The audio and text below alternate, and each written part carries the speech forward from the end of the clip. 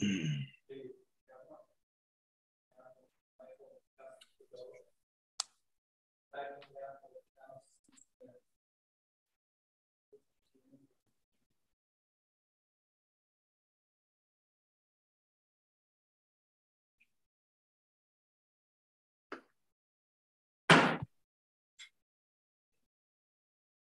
good morning. Let's try that again. Good morning. On behalf of Judge Kavanaugh and Judge Godola, welcome to our first of 2 days here in Grand Rapids for our call today. I know we've got a number of people here scheduled who are very familiar with our process, some not as much. So just as a reminder, 30 minutes per side. If you're sharing time with one of your co-counsels, please let us know in advance how you're going to be spending that time. I don't think we have anything today, although I may be wrong, that involves any minor children. If there are any minor children that are involved in any cases, if you could please not identify the child by name and instead refer to them in some other way. I'll leave it to you to decide how you do that, just to protect their privacy. With that, just as another general reminder, we're very familiar with all of the facts. Don't spend a lot of time, in fact, as little time as possible talking about the facts. We're familiar with the facts.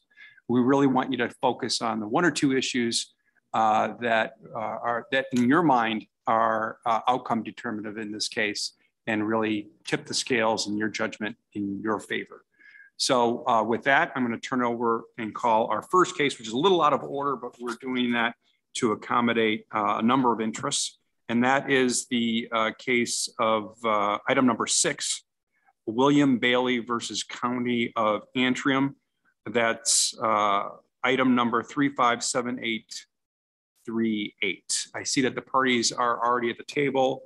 Mr. DiPerno, you represent the appellant. If you could please approach, place your name on the record, and you can proceed. Thank you. Thank you, Your Honors. May it please the court. My name is Matt DiPerno. I represent the plaintiff in this case, the appellant, William Bailey. This case is about a voter's right to conduct a statewide audit of the 2020 election pursuant to the Michigan Constitution, Article 2, Section 41H, which is effective December 22, 2018. If I can distill this case down as simply as possible, I think it is actually quite simple in terms of the interplay between the constitutional amendment and section MCL 168.31A. Now, this constitutional amendment states that any interpretation of the provision shall be liberally construed in favor of the voter. And it states that all voters have the right to conduct an audit of the statewide elections as prescribed by law. The question, I think, in this case is what is an audit? And the legal issue of what constitutes a constitutionally sufficient audit under Section 41H remains unresolved in this state. This is an issue of first impression. And it is an important issue. It is a mixed question of law and fact that cannot be resolved under C4 or C8. And that, we believe, was a glaring mistake by the trial court when it dismissed this case under 2.116 C4, stating that the claims were moot and therefore the court did not have jurisdiction.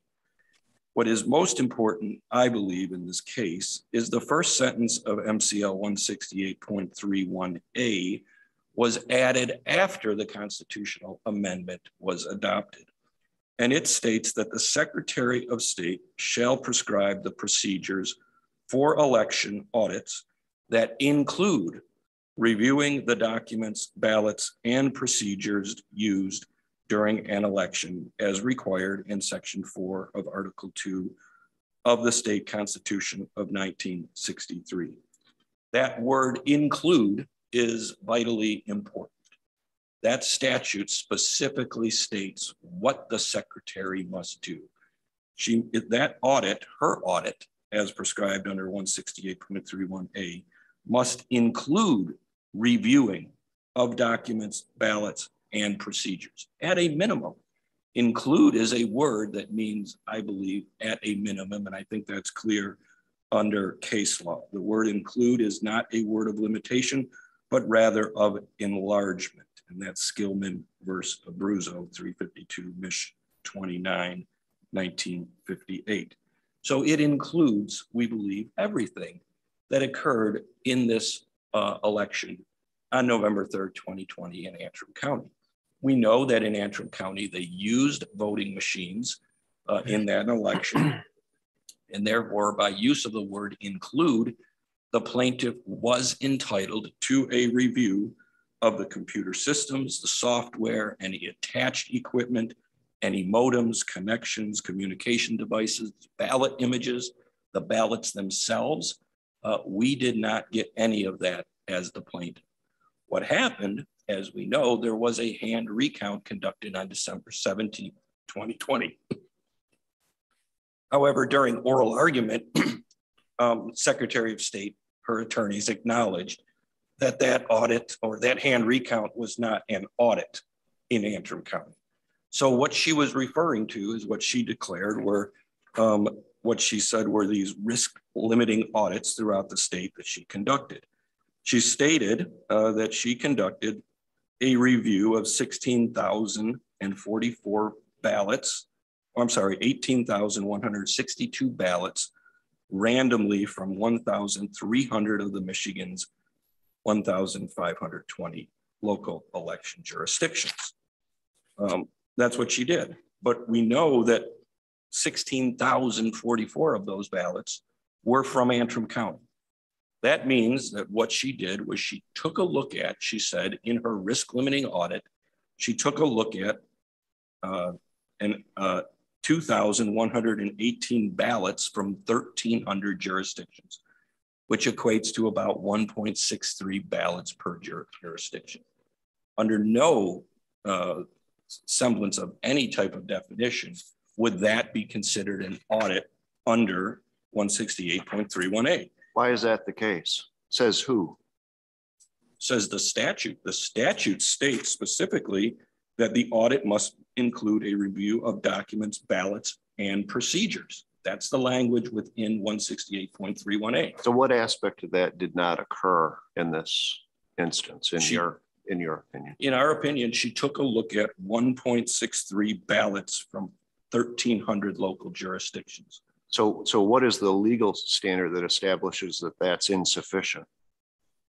The legal standard is I think simply would be 2.116C10. We have to take a look at what the issue is. It's an issue of fact. Number one, what did she do? When she says that she looked at 2,118 ballots from 1,300 jurisdictions, under no definition can we say that she conducted an audit under 168.31. That statute specifically says review the documents, ballots, and procedures. She didn't do that. She didn't review any documents in any of these jurisdictions. She didn't review any procedures in any of these jurisdictions. What she did was she looked at, as I said, 2,118 ballots in 1,300 jurisdictions amounting to 1.63 ballots per jurisdiction. And specifically, the statute states that the election audit must include a review of these. This is not limiting. This is not, oh, we should maybe look at this stuff. This says you must include this information.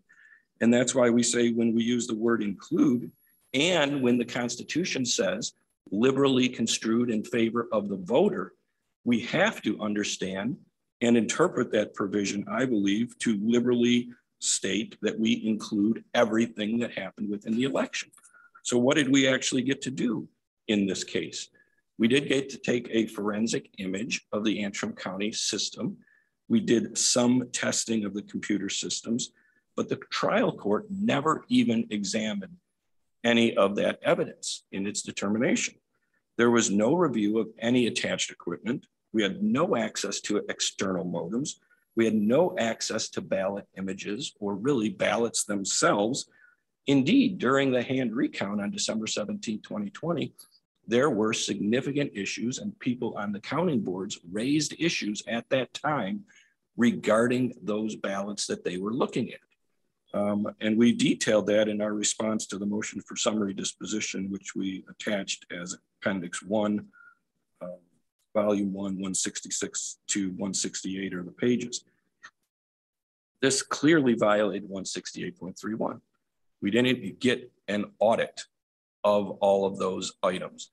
Further, we only looked at the presidential election in Antrim County in the hand recount, which we know wasn't an audit, but throughout the rest of the state with these other 2,118 ballots, they only examined, we understand, the presidential election. They did not look at any down ballot races. So we cannot say that there was an audit of the statewide elections at all. In your view is that if there is an audit that a voter finds to be inadequate in their eyes, they would have a personal right to conduct their own audit and demand discovery. In a quo warranto proceeding, absolutely. A voter is permitted to come in to court, file a complaint, and state in their pleadings that they're entitled to an audit under Section 41H. Clearly gives them the right to all voters in the state. They have a right to conduct an audit of the statewide election. So just to follow up on Judge Cameron's question, the Secretary of State in her briefing indicated that we have 8 million registered voters in this state. So I have the same question I know Judge Elsenheimer put to you. Does that mean that we might have 8 million audits of every election potentially? No. Is it an individual right, first of all? That's my first question. Yes, it is an individual right. So we could, in fact, have 8 million audits of every election under that theory. Is that right? Theoretically, but it didn't. We could have 2,000 audits or 10,000. You absolutely could. You could have as many audits as voters come forth in court, file a quo warranto, and say under this constitutional provision, which is not limiting. Right. It simply says that the voter, all voters, have a right to conduct an audit of the statewide election. Now let's think about that practically, because it didn't happen. We know it didn't happen in the last election. There were only a few challenges. In Antrim County, there was obviously only our challenge, one challenge by one voter who filed a quo warranto.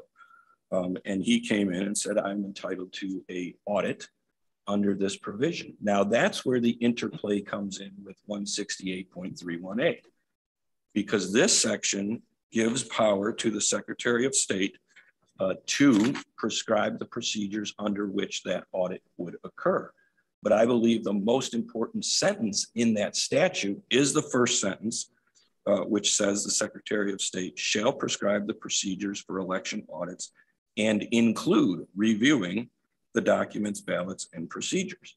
This is what the statute says. It's plain language. It's very clear to us what it means. And you compare that and interact that with Section 41H. Yes, taxpayers or voters have the right to conduct an audit. I have one more follow-up question, and this is challenging because, of course, it's a new constitutional language and new statute, so we're trying to figure out what it all means. So the right to an audit, which clearly exists, what's the scope of that? And what relief are you seeking? Is there a right to have an audit of the results in an individual county and only one county, or of 10 counties? Or is it a right only to have an audit of all 83 counties? In other words, a statewide audit. So what's the scope of the right, I guess, in geographic terms? Right. So that's a great question. The statute says an audit of statewide elections. We come into Antrim County. We filed within our complaint. We demanded an audit of the presidential election, which is a statewide election. Right. And we also raised within our pleadings other issues on down ballot races. But your relief was an audit of the statewide election limited to Antrim County. Is that, am I understanding that correctly? Yes. You're seeking an audit of the results in Antrim County. We're seeking an audit of the results in Antrim County. Okay. In terms of these elections, and we asked for relief as to down ballot elections also, which both myself and even Judge Elsenheimer thought was very important.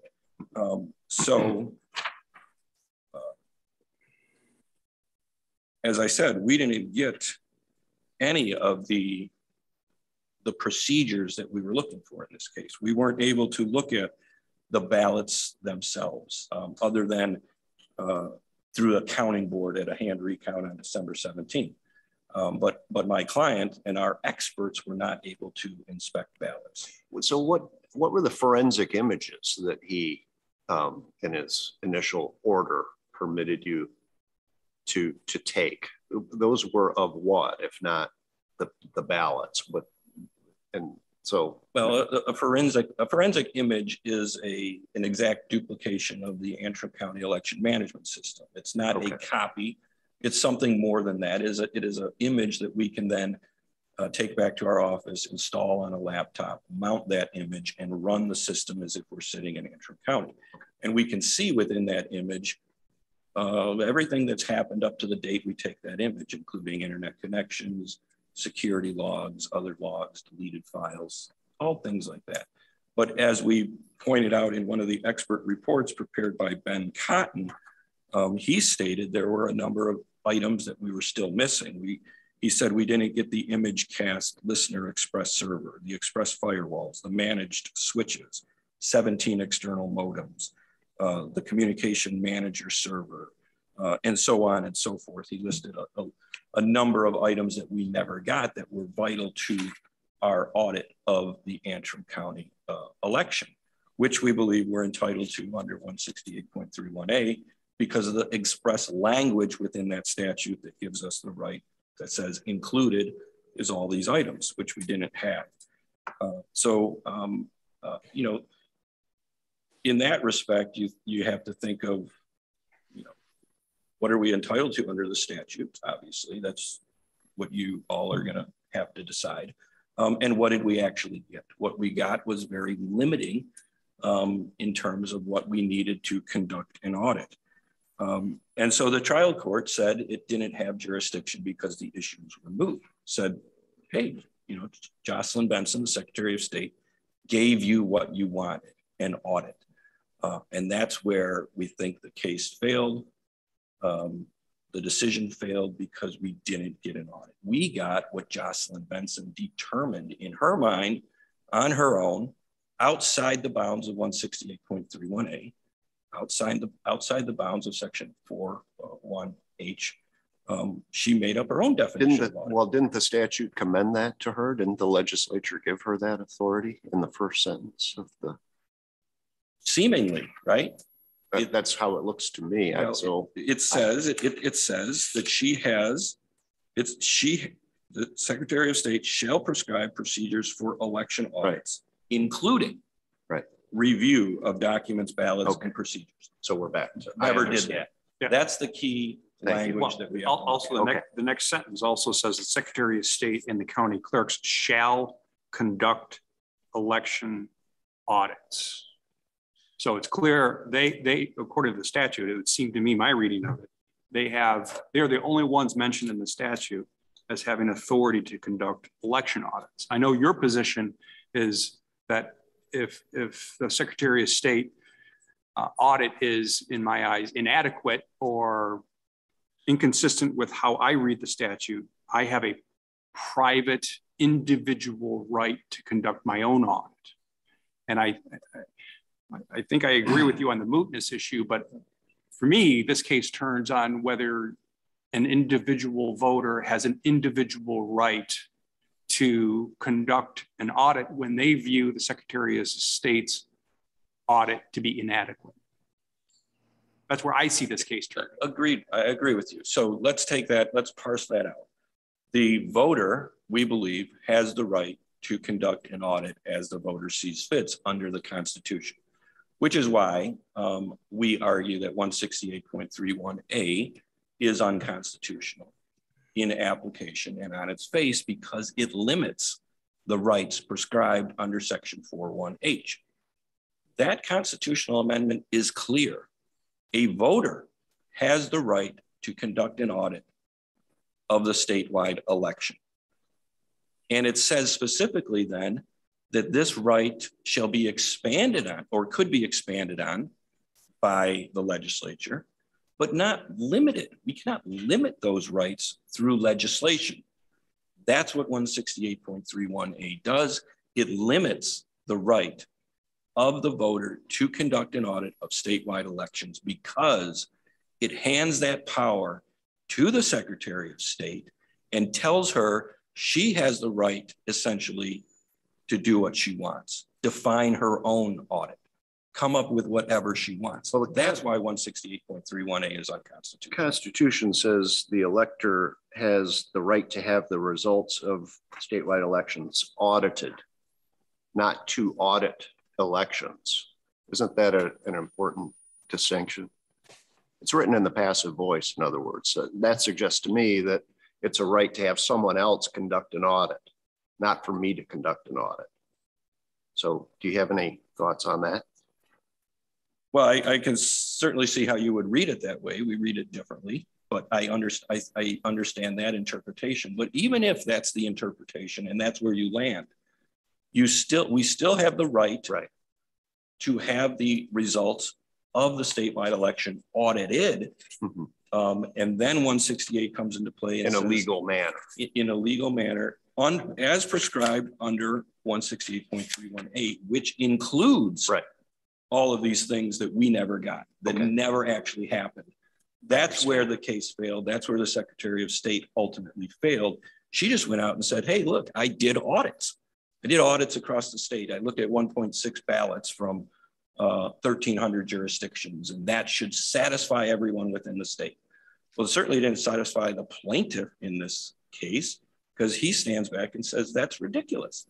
That's not an audit. Under any definition, she completely failed to do what she was required to do under 168.31A. She didn't include any of this other stuff that she was supposed to include. So getting back to your question where you're looking at the idea of what does this language mean? So if we land on the idea that a voter doesn't have the right himself to conduct an audit, but only has the right to have an audit conducted, then it has to be done within the framework of 168.31A. And what's most important is the first sentence, I believe, of that statute was amended, added into that statute after the constitutional amendment was passed. So the legislature came back, took a look at that amendment, modified their statute, and said, we have to include additional language, which is this section that says, because to your point, the statute itself says, I think you were saying that the Secretary of State and county clerks shall conduct election audits.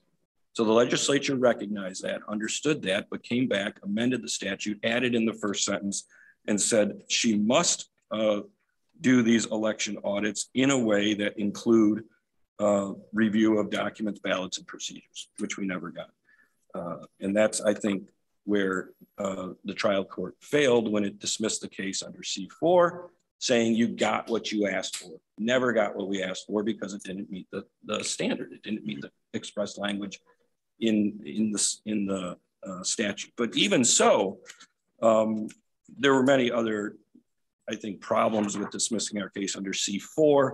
I think we all can agree that even if the judge says that the case is moot, that we still have an issue under the mootness doctrine. What we set forth in our briefing was that such claims are not moot because they fall within the capable of repetition yet evading review exception.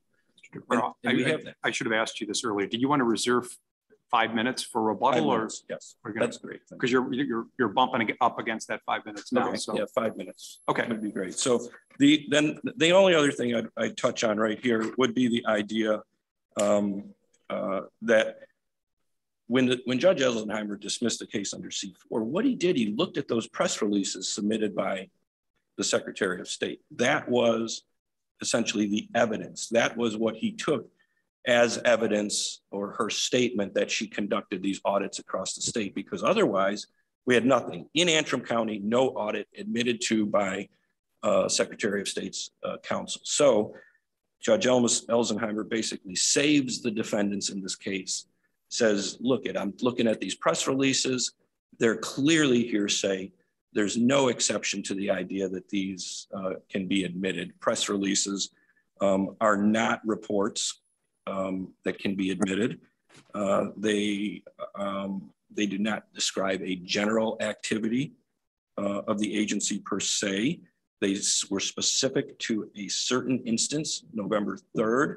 But even if there is an exception, they are self-serving. They are not trustworthy.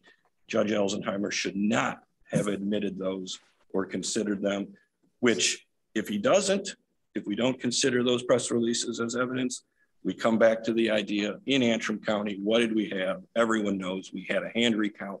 Everyone understands and acknowledges there was no audit done in Antrim County. Okay. Thank you. Okay, we got 5 minutes. Thank you. All right, Mr. Grill. Good morning, Douglas Kurla on behalf of Antrim County. I don't want to regurgitate my brief, and the court certainly doesn't want to hear that. It seems like the questioning today and the discussion has really boiled down to what the Secretary of State did or didn't do, or should or shouldn't have done. She has her own counsel here in the form of the Attorney General to speak for her. So unless the court has any specific question with regard to Antrim County, I will defer to the Attorney General. I don't. Thank you. Thank you.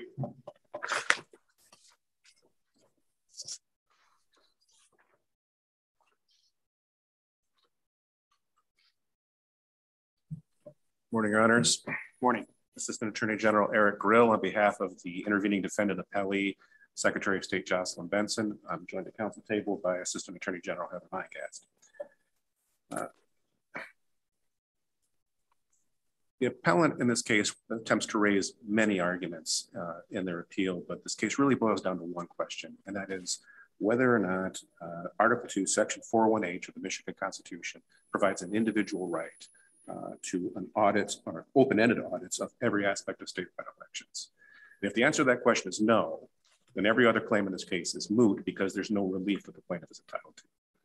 So with that in mind, I'll begin by asking the court if there's any question or something you'd like to Yeah, I'm not sure I agree with you on the mootness issue. It seems to me that the fact that it seems as though you're saying if the answer to that question is no, then the remainder of plaintiff claims are meritless. They have no validity, and so goes your argument.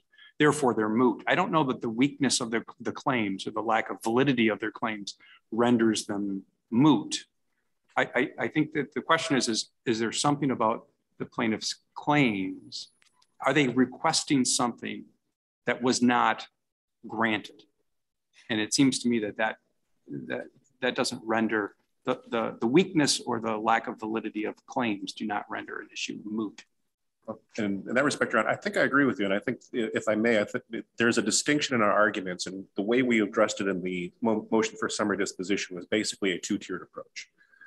And the first being, we're arguing that the case is moot because there is no additional relief that they are eligible to receive. And then if that did not work, the next argument was C8 grounds on each individual claim and the merits thereof, and the fact that there was no legal remedy, they were not entitled, their claims failed on the legal merits. So the argument as to mootness is simply what is the relief the plaintiff appellant is entitled to? Let me just, why don't we, my sense is that this case turns on the very issue that you said at the beginning. And I don't want you to burn a lot of your time talking about an issue that maybe we disagree on, but isn't going to be outcome determinative. So maybe you can just jump to the key issue in terms of the individual right that a voter has or doesn't have to conduct their own audits of a statewide election. And then I'll turn it over to my colleagues to figure out if they want to go back to the mootness issue. Fair enough, Your Honor. And so getting into the question itself, what does it mean when the Constitution says that the voters have a right to have the results of statewide elections audited in a manner prescribed by law. Usefully, every case that has examined this question up until now has determined that that is not an individual right to conduct their own audits. That was the conclusion in the Costantino case and in the Janetsky case. So it's helpful that these cases, whenever it comes up, have determined that that is not, that the appellant's argument is incorrect. There is not that individual right. Now, I recognize that those decisions are not binding precedent in this case, but the consistency with which the previous courts have arrived at that conclusion is at least persuasive. But more importantly, and I think probably of greater interest to this court, is the actual language of the Constitution itself. And the language of the Constitution does not support the appellant's claim. As this court well knows, constitutional provisions are interpreted according to the common understanding of the people at the time that they were ratified. But applying a common understanding of the provisions here simply does not support the idea of an individual right. No one voting for this amendment would have thought that the proposal would result in 8 million individual audits throughout the state of Michigan. That would not ensure the accuracy and integrity of elections, it would undermine it. Perpetual audits would mean that no election results would ever be final. No election would ever be certain. We would do these audits perpetually throughout any officer's term, and there would always be room for doubt as to what the outcome of the election was. But more importantly, look at the language itself. What does it say? It does not say an individual may conduct their own audits. If that had been the intent of the framers, they could have said so. The rest of the rights, A through F and G, all include the right of, this is the right of the voter to do X. They could have just said to conduct your audit, to audit the result, to audit elections in Michigan. What the language instead says is to have the results of statewide elections audited in a manner prescribed by law. First, we're talking about results. It's not, the Constitution does not require an audit of processes or equipment or the source code of machines. It requires an audit of the results, the count. Is the count correct? The next part of the language is to have the results audited. If you're talking to someone and you're saying, I'm going to have my house painted, you're not the one painting your house. The use of the language here to have the audit conducted suggests there is some remove between the individual voter and the audit being conducted. And what's important is that this is consistent with other language in Article 1, Section 4.1. Article 2, Section 4.1. In Article 2, in Section 4.1b, there is a similar use of the invocation of to have your absent, if you're a military or overseas voter, you have the right to have an application sent to you. Let me interrupt you for a minute. You said a moment ago that the key issue is the count correct? That's all that the Secretary of State is able to do. Are you saying the Secretary of State couldn't do a deeper dive? Well, no. Or a future Secretary of State couldn't do a deeper dive into the data? No, Your Honor. And what I'm referring to at this point is simply the language of the Constitution. What the Constitution requires is is an audit of the statewide results. Section MCL 16831A goes beyond that and says, well, we're going to have the Secretary of State look at the processes and the documents. And the actual audit the Secretary of State conducted in this case was the most extensive audit that has ever been conducted in the state's history. The Secretary of State examined 200 paper ballot precincts. The Secretary of State audit also included a review of the absent voter counting board audits. And it further engaged in a number of risk limiting audits. Approximately 18,000 ballots were randomly selected for more than 1,300 local jurisdictions. And the results of those randomly selected ballots were compared against the statewide tag. Did it include those things required by the statute? Because I think that's Mr. DePerno's stronger argument that the audit that was conducted was too skimpy, if you will, and did not include the things that the statute says must be included. Did it or did it not? It did. I mean, I'm cautious here of engaging into too much of a factual foray, but for the record, the Secretary of State's audit was included in the Antrim County appendix. It's a 41-page document that summarizes the Secretary's audit. And it's fairly extensive, and it addresses exactly the process of the documents, the things that the statute requires. I would also like to point out that if the plaintiff appellant is dissatisfied or believes that the Secretary of State did not perform her statutory duty under 31A, the remedy for that is mandamus. to simply go to the court and say the secretary hasn't done her duty. She needs to go back and do a better audit. That's the remedy, not conducting his own audit, for which there is no support either in the Constitution or in the statute. I'd also like to point out that the point Mr. DePerno made a moment ago about that the 18,000 ballots includes the 16,000 hand count ballots. That's nowhere in the record. And honestly, I'm not sure where that's coming from. Where it's mentioned in his brief, it refers to the appellant's ASOG expert report, which doesn't say that either. It just identifies that 16,000 ballots in Antrim County were part of the votes in that county. To be clear, the 18,000 randomly selected ballots and the hand count of the presidential results in Antrim County are two separate things. So there were both of them in this case. I also want to emphasize a point here. The Constitution 41H expressly calls to the manner of the audits being as prescribed by law. The plaintiff appellant's argument is fairly ambiguous about what they think as prescribed by law means. We think it means exactly what it says, that you have the right to have an audit performed in the manner prescribed by law, prescribed by the legislature. The entirety of the appellant's argument goes on to the follow-up paragraph that says these rights are self-executing. But I think it's important to note that the Constitution says that these rights are self-executing. That paragraph refers to the entire batch of A through H. It's not a specific call out to the audit.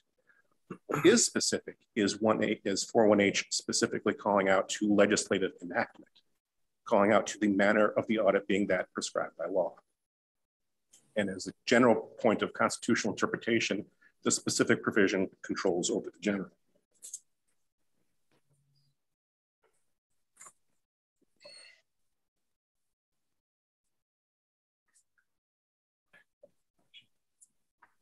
Beyond that, Your Honor, again, I think the language of the Constitution itself makes clear that this is not an individual right to perform your own audit. When you're looking at the language of 41B that talks about having the military overseas ballots to have an application sent to them, it says to have the application sent. It certainly doesn't contemplate the military or overseas voter sending them themselves their own application. It clearly contemplates that being the work of an election official. So too, when we look at section 41H, when we're talking about having an audit performed, it clearly contemplates that being done by an election official. In this case, the legislature has determined that to be the Secretary of State, and that makes sense. The Secretary of State is the elected official responsible for holding elections. She's been entrusted not just by the legislature, but by the people themselves when they elected the Secretary of State to that position. The audit that was conducted was a statewide audit then, correct? Correct. So I'll ask you the same question I put to Mr. DePerno. Is there a right to have a constitutional right to have an audit conducted of the results of a statewide election in an individual county or counties that's less than statewide? The language of the Constitution calls for an audit of the results of statewide elections. I think even any way you look at that, it's a audit of the statewide election results. I don't see how you get that to an individual county. Okay. And I think it's important to note that that's exactly what the Secretary of State's audit actually was a audit of the entire state. And part of what they did in reviewing the precincts, the 200 in-person voting precincts, was to examine it included a full hand count of paper ballots cast in the US Senate race, and then comparing those against the actual tabulated results. So that's exactly what the Secretary of State did. And again, even if she didn't, the remedy for that is to make her do it, not to do it himself. Okay, thank you. Thank you. Thank you, Your Honor. Judge Kavanaugh, any questions? All set, thank you. No? No. Okay, thank you. Mr. DePerno, you have 5 minutes. Thank you very much. I think what we learn here from Brother Counsel's argument is he's saying that what he's saying is that this is limited to, is the count correct? That is just absolutely not the issue here. The issue that would mean we just simply we just run the paper ballots through the machines again. We just do a hand recount, as they say. That is not what 168.31A calls for. I don't think our argument is ambiguous at all in terms of section 41H and 168.31. I think we clearly outlined that there is a clear interplay between those. The constitutional amendment says the voter has a right to have this an audit of the statewide elections as prescribed by law. We then jump to 168.31, which clearly states what she has to do. It must include these additional items. It must include procedures. Mr. Grill said that this does not allow for audit of procedures. That is just not correct. It must allow for an audit of the procedures. Secretary of State Benson must go back. This case must be remanded back to the trial court. The Secretary of State must be ordered to conduct an audit of the statewide elections as prescribed by law, which includes so many additional items and things that she never did. Mr. Grill also said that this was the most extensive audit in history. And he said that she conducted an audit of the entire state, which we know is not true because she only did 1,300 local election jurisdictions. She didn't do the entire state. She did a very narrow, what we call risk limited audit, where she did a certain inspection of some ballots in some precincts, very limited, not the entire state.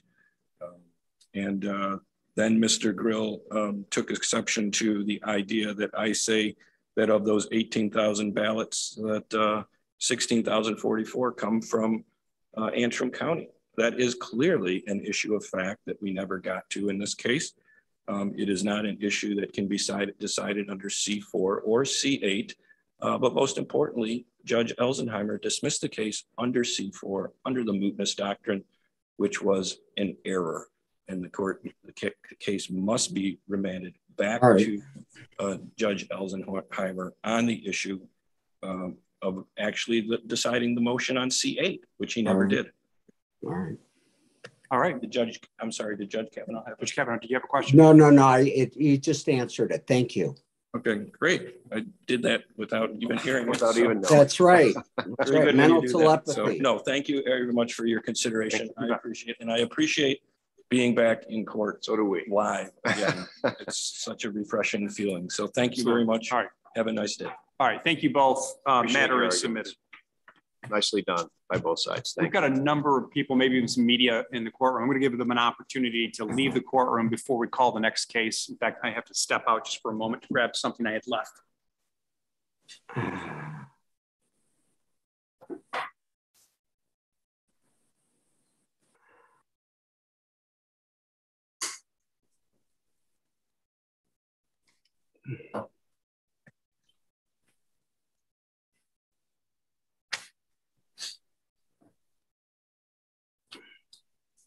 All right, I think we're ready to call the next case. Item 1 on the docket, People of the State of Michigan versus Seth Horton, 359012. It's consolidated. There's another docket number. Which has been consolidated with 359218. Thank you. These are both remote, I believe. Right.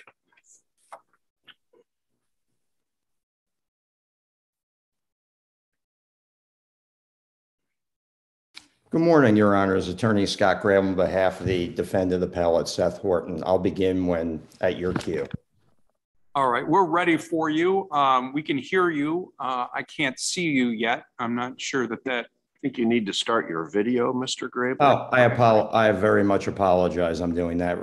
Oh, let me try right there. I apologize. Thank you. Not a problem. Okay, go right ahead. Obviously, I appreciate the court hearing this matter. As a practicing attorney for 25 years, sexual assault trials are probably the most difficult cases to defend in the criminal justice system. As this court is well aware, they're typically one-on-one he said, she said credibility contest where any improper observation of the defendant by a juror poses a significant danger of corruption of the fact-finding process.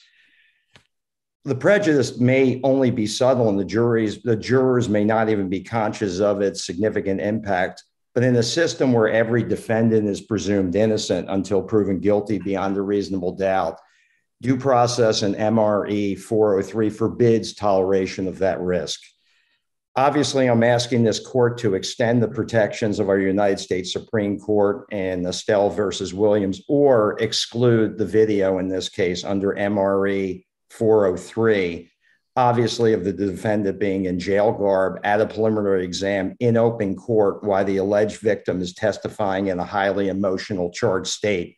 The context of where this video took place matters critically in deciding this issue. The video at the preliminary exam panned over the defendant wearing jail clothing or jail garb dozens of times. It might even have been almost 100 times. I guess when sound got picked up from the defense table, obviously the video automatically panned to the defendant. You know, that's what I believe triggered it. This would be the only time the jury would potentially see the alleged victim, and they would be reminded over and over again while they listen to the sobbing, emotional alleged victim of the defendant, Seth Horton, wearing jail garb in a court of law. The question is, I would ask this panel to think, what inferences would a reasonable juror conclude? He is in jail garb. Certainly one inference, in my opinion, would be he's a dangerous person. Simply giving a curative instruction falls immeasurably short of this impermissible stench, in my opinion. I have a question. Why is it that showing a defendant at a preliminary examination, as the camera pans over a couple of times in jail garb, more prejudicial than, say, what's routinely admitted in criminal cases, say at a interrogation? It's not unusual to have someone who's in custody, in fact, in handcuffs, and have that video introduced at trial. Or it's not unusual to have a phone conversation that takes place with a in custody defendant with somebody outside of custody, where it's obvious that person, when making the call, is in custody. Why is what happened at the preliminary examination worse than what happens at, say, an interrogation or a phone call in jail? Well, I think that's a fair question. I think the key distinction in that point is, I think we've all seen shows on TV, Law and Order and other shows, where it's typically customary, if there's some type of jailhouse interview, people are accustomed that an individual may be in jail. But I think when you see a person in an open courtroom, I think it's a different distinction that this person can't even be in court, you know, in jail garb, that he must be dangerous. I think it has a different air than if a person is being interviewed by the police, which I think is customary. I think there's just objective distinction that a jury would view it differently.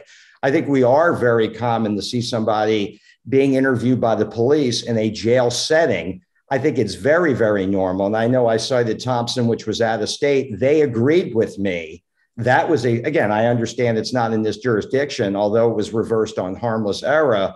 They agreed that it still had an impermissible. That court agreed that it was still problematic. I think just factually it should be distinguished. I don't think it's the same. And I think it is a different view by the jury. You're not used to seeing, at least in front of a jury setting, a video of somebody in an open courtroom next to their attorney, especially juxtaposed with the victim going back and forth, a crying victim. I think that creates a different image. It might even be subconscious. It might be subtle, but I think that has to be factored in. Perhaps if it was just in court and it wasn't juxtaposed with the crying accuser, then perhaps the prejudice might be less than a jail interview with a detective. So Mr. I think— Grable, what about the fact, though, and doesn't this have to be added into the balance, that the defendant, while this video is being played, is presumably sitting in the courtroom, not in jail garb, in front of the jury? So that, it seems to me, would at least lessen the taint of the video, would it not? Well, it would. I think you would be correct if the alleged victim was testifying live. I think then the defendant, Mr. Horton, would have the ability to, let's say, confront the victim on equal footing, clothed in civilian. Well, we wouldn't be here if that were the case. Well, We're talking about a historic video that was taken at the preliminary examination and being played for the benefit of a jury while the defendant sits in the courtroom in front of that jury, not in jail garb. So how does all of that factor into the mix here? Because what the jury has to consider is not just, hey, look at that guy, he's wearing an orange jumpsuit there at the preliminary examination. That's not the end of it, because that same person is sitting right in front of them physically, not in an orange jumpsuit. So how does all this factor together? Well, I think it's not the orange jumpsuit to be considered singularly as the only salient fact. I think when you look at the video, perhaps even subconsciously, you have to juxtapose it with, I still think it creates an impermissible risk, because even though he's there, the victim's not there. And that, again, the prejudice of this may be affected depending how the court rules on the secondary issue of whether the jury is exposed to her knowing that she passed away. But I don't think, as I said, especially with Zoom as well, people are so now accustomed, because Zoom is so ubiquitous. I still think it creates, at least subconsciously or subtly with a juror, that they still assume he must have been in that courtroom because he was dangerous in jail garb, that he was incarcerated. I still think it is different than being in a jailhouse interview, which I think everybody, the average juror, has been exposed to.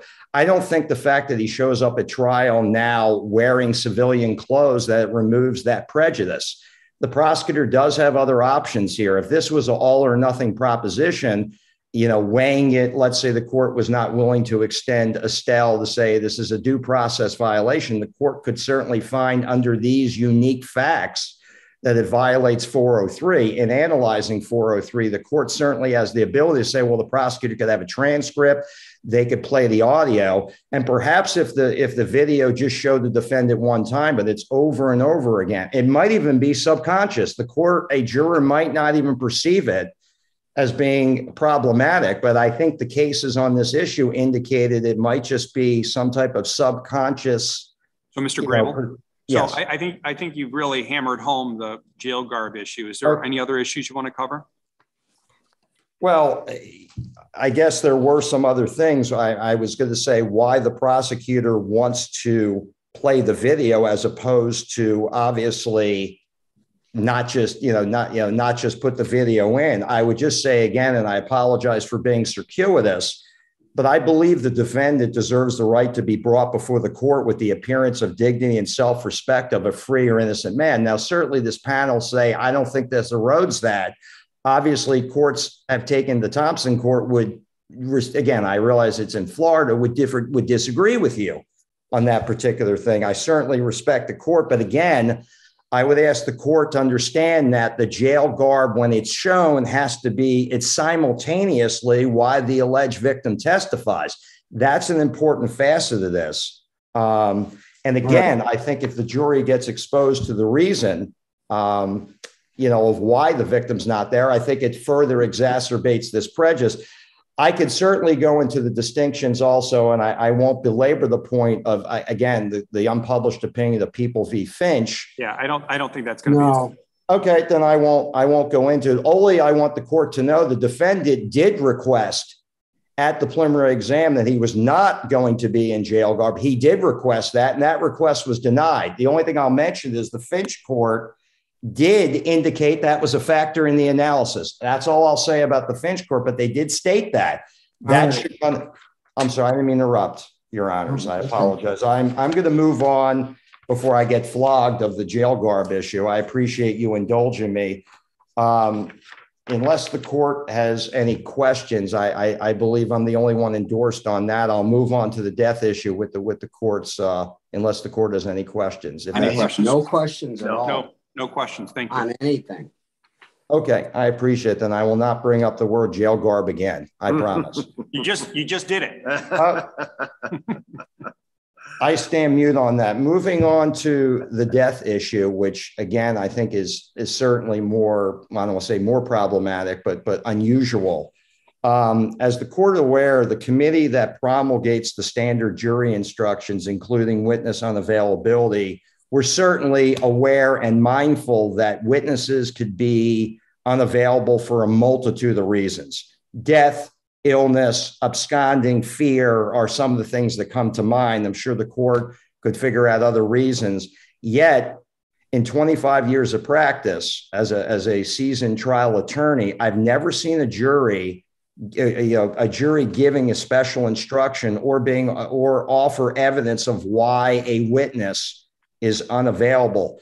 Here, the prosecution wants to offer testimony through the grieving mother of the alleged victim in a CSC first capital case. Could you imagine if the alleged victim, and it did not happen in this case, obviously, but hypothetically speaking, if the alleged victim absconded in this case, does this panel believe that the prosecutor under these circumstances would allow me to ask for a special instruction or offer evidence that the witness absconded, assuming the case went to trial? I think we all know the answer. Well, don't you think that if this was a domestic violence case and the victim was, or the complaining witness was unavailable because she recanted or she didn't want to prosecute, don't you think any and every defense attorney would be demanding that go in front of the jury? Because I mean, that certainly is, it's relevant and it's not inadmissible under 403.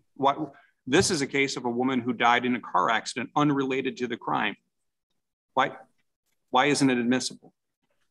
Well, why I think it's not admissible is because, number one, in a CSC case, let's say the grieving mother gets on there, respectfully so, because this is absolutely tragic. Nobody in their right mind should not feel a sense of sadness and empathy for the entire family. But to think that based on that, they're going to hear this and then understand, as the court is aware, cross-examination is going to be to discredit the woman who is now deceased, who is 20 years old, and think that the jury is not going to want to kill me and then will take great pleasure in punishing the defendant for speaking ill of the dead. I feel uncomfortable making this argument now to you, and I'm prefacing everything with apologies, to suggest that a juror can separate that tragedy and then suddenly say, we're going to give you every benefit of presumption of innocence and all due respect is absurd. I think I've never heard of, no, I don't think a jury would let in if she absconded. I think the case would maybe dismissed, but no, I've never seen a case where a witness absconded or was reluctant. I've seen domestic assault cases go forward without the victim showing up. There's exceptions to hearsay that they'll let the police testify. No, I would disagree. I don't see that getting in front of many judges, in my opinion. And, I think the reasons that the prosecutor provided of why they need the mother to testify, the reasons are so critical, frankly, is a subterfuge. I don't think that the jury is going to assume why she's not there is because she doesn't want to testify or subject herself to cross-examination. Why then would there not? Why does the unavailability instruction not have some proviso for death or sickness or illness? There's a good reason why not. The standard instruction is sufficient. And the only thing I'll say, I certainly have trust in the jury system. So let me make that clear. I don't want to disparage the jury system that they can't separate fact from fiction. But please understand, we're talking about the same jury system that acquitted OJ, but yet convicted the innocent Reuben Hurricane Carter. All right, Mr. Gray, I feel like we're way past a detour on this. Why don't we do this? Why don't you reserve what time you have left? I will. And then we'll hear from the prosecution. Thank you. All right, Sadler. Thank you. Now, just to be clear, I'm sorry. Could you put your appearance on the record first, please? Yes. Jillian Sadler, P77564, Chief Assistant Prosecuting Attorney for Chippewa County for the appellee. Thank you. You're endorsed on one, not both of the files. Yes. Why don't you stick to that file and you can proceed? Thank you. I will not be speaking as to the video, but rather just the issue of the victim's death and whether or not that should be admitted. All right, go ahead. Thank you. At the outset, I think it's important that the court know that the mother will be testifying. She is the individual who picked up the victim the day after the event, approximately 4 hours after the assault allegedly took place. And she's the one who transported the victim to the hospital for the sexual assault kit. She is also the one who had seen the victim in the years following that. And so would be able to testify as to the change in demeanor and to the severe psychological effects that this had on her daughter. The issue that we have with never mentioning that her daughter is dead is twofold. First off, this is a he said, she said, in which she can say nothing. She has absolutely no ability to speak to the jury at all, no ability to rebut anything that is brought up on cross-examination. We are limited entirely to what was brought up on at the preliminary examination. And so I think as we look at People v. Gee, when you're looking at a credibility contest, I think it's very important that the jury know that this victim would be here, would be telling them what it is that happened to her if she could. And in this time of ubiquitous Zoom, as defense has indicated, it's illogical to think that somebody who cares about a prosecution, about being sexually assaulted, would not show up either via Zoom or in person to both tell their story as well as to rebut the many slanders against them. So I think you've got a good argument why it's relevant. Why is it, it seems like defense is focusing appropriately so on whether it's unfairly prejudicial under 403. Why don't you address that issue?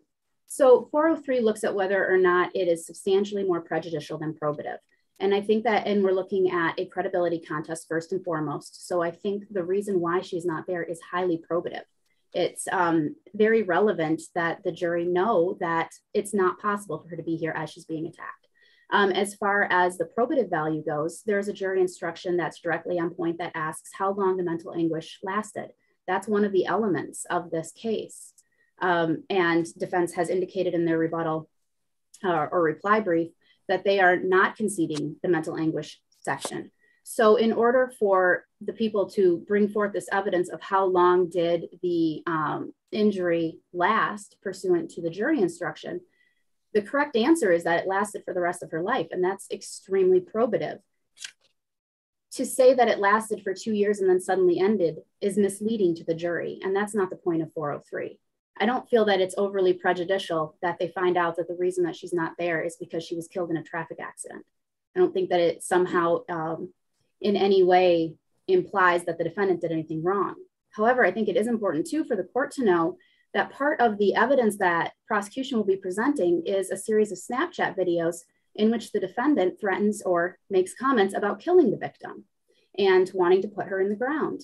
So I think it's important that for a prejudicial standpoint that the jury hear that she was killed in a traffic accident, that it has nothing to do with the defendant, that it can in no way be imputed to him. I think that that actually falls on the side of prosecution as well, that they know that. Where's the evidence of the Snapchat? Is that your, I mean, is that in the record anywhere? It is. It's been heavily litigated. We've actually had 2 separate motion hearings on it, evidentiary hearings, and it's been ruled that those are coming in. There's, I think, 6 different videos that were presented and made part of the record in circuit court. Yes. All right. Is there anything else? Only that when witnesses are asked to ignore critical pieces of information, especially when we're talking about lay witnesses, not police officers who are on the stand more often than most, it causes a very stilted way of testifying if they are trying to avoid certain tenses or certain ways. If they're trying to essentially hide information, it looks like they're trying to hide information. This is something that the jury will see, they pick up on it. And I don't see that there's any way that we can ask the grieving mother to change her tense into, I guess, the present perfect tense, or the past perfect tense was suggested by defense, in order to avoid the implying that Katie is no longer with us or that the victim is deceased. So I think that having this kept out from the trial itself is actually going to set us up for a few issues. But one of the biggest issues is that it will look like different witnesses are being untruthful when they are in fact being truthful, but they're trying to trip over their speech in order to avoid mentioning that Katie is now passed. Thank you. Okay. I'm sorry, any questions, Judge Kavanaugh? Also, thank you. No. All right, you're welcome. Any rebuttal? Just briefly, I mean, since the prosecutor brought in some facts, so assuming the mother testifies and she can't testify, obviously on emotional state or mental anguish, which I don't think is problematic, I think that could easily be established. She could say she had 3 nightmares and that would probably satisfy the element. But just to give you an offer of proof, because I think you have to analyze it, which has been offered in the lower record and litigated, the alleged victim in the case had sex with somebody else at the party. I mentioned that because obviously after they find out she's dead and I offer the fact, which by the way was ruled admissible, that she had sex with somebody at the party that was consensual, it's part of our defense theory why she purportedly fabricated this. Then she did get picked up by her mother, and she spent the night with another man who was her pseudo boyfriend that night. And I offer that. Imagine the jury after hearing that, how insensitive that's going to look, which is going to be admissible. The court has already ruled it admissible. I don't see how, after attacking the victim multiple times and then knowing she died in an accident, how that's not going to have some impact on her. And the prosecution makes it like it's a tactical advantage that the victim's not going to be there, the alleged victim's not going to be there at trial. As this court knows, the cross-examination of the prelim is much different than a cross-examination at a trial. Usually it's a soft cross.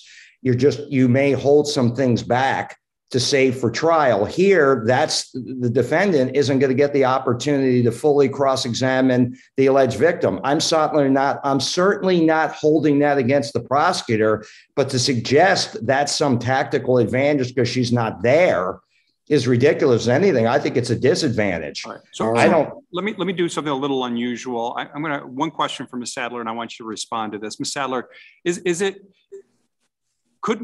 in terms of how the jury will hear that the complaining witness is now deceased, would you agree with me that the trial court could notify the jury after it's been impaneled, as opposed to a grieving mother disclose that information to the jury? Would you agree with me that that is one way to do it? That's perfectly fine. I had no intention of going into depth on her death with the mother. From your perspective, in terms of how the jury learns that the complaining witness is now deceased, that is something that you would anticipate the trial court advising the jury, as opposed to a family member who would understandably be emotional about disclosing that information. Would you agree with me that the trial court could, and sounds like will be doing that before the trial court? Is that correct? Before the jury? That if this court thinks that that's the best way to do it, we will absolutely do it that way. My intent was it's not going to be part of the opinion, but I mean, if you're concerned about an appellate issue, that's the best way to do it. That's absolutely fine. All I want is agreeable. Would that be agreeable? I mean, you understand that would be something that you could request. You agree with that, right? Well, I agree. I could request it. I don't think it would cure my concerns, but yeah, sure, I would request it. But no, I respectfully would do anything I have to do. Yeah, I believe I would have the ability to request it, but I don't want to misrepresent to the court that I would find that an acceptable remedy at all. I understand. But I appreciate the court asking the question. Okay. All right. Judge Kavanaugh, any questions? All set. Cadola? No. All right. I think we're all set. Thank you both very much. Well argued. The matter is submitted. Thank you for the court's time. You're welcome. Thank you. Turning now to the next case, item 2, People of the State of Michigan versus Noah Yates, 354180.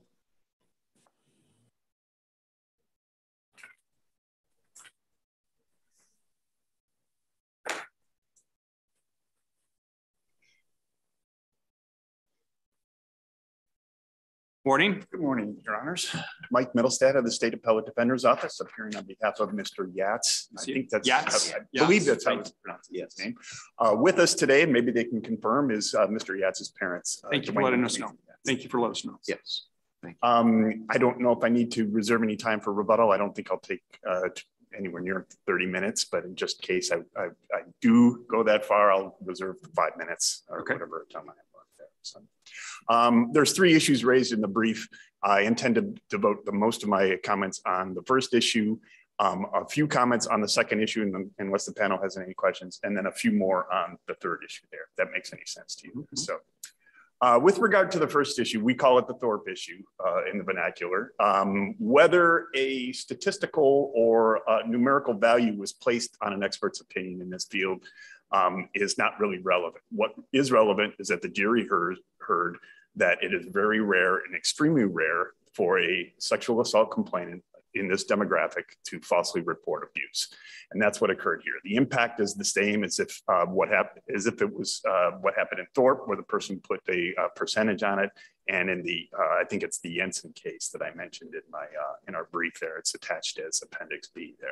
The impact is the same. The jury hears from a qualified expert who has expertise in the field of how sexual assault complainants deal with being sexually assaulted, how sexual assault complainants make accusations, and how sexual assault complainants deal with the aftermath of it in terms of whether it's been delayed, whether it's been recantations and whatnot. They have heard that it is very rare, extremely rare that this complainant, complainants in general, and this complainant specifically, would have made a false statement. And Mr. Middlesex, this case is different from Thorpe, is it not? As you indicate, it wasn't extremely rare, wasn't the verbiage used as I understand it. Yeah. There was a reference by the expert witness, which included the statement very rare. Yeah. Okay, so Thorpe, I think, is qualitatively different in that the expert in that case attached percentages to this and led the jury to almost an inescapable conclusion that there was no way that this victim, complaining witness, I'll put it that way, was lying. So this case doesn't go that far. I think, is it fair to say you're seeking an extension of the rule in Thorpe? No, I think this is a logical extension of Thorpe. I think this is why it's plain error. Thorpe stands for the proposition that you can't place a probability on a victim lying or a complainant lying. You just can't. And I think there's no distinctions. It's distinction without really a difference in this case.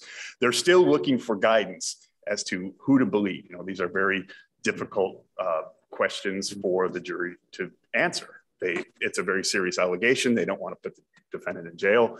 They don't want a sex offender to go free. They don't know what to do. It's a one witness case. And when they're assured by an expert that it's very rare that this person would lie, it's the same as putting a statistical number on it. So if very rare is the same as putting a statistical number on it, would rare be the same? Instead of saying I think so. Very rare. So yeah. So whether it's specific probability or very rare or infrequent, right? I mean, we're struggling with. Yeah, they just can't go there. Thorpe says you just can't go there. You cannot go there in terms of whether it's a number or whether it's a lot, whether it's a little. The defense expert wouldn't be able to say it's common for false accusations to make. It's relatively common. It's very common. They would not be able to do that. That's invading the province of the jury. And it's particularly harmful in this case. A couple of things. She said it twice.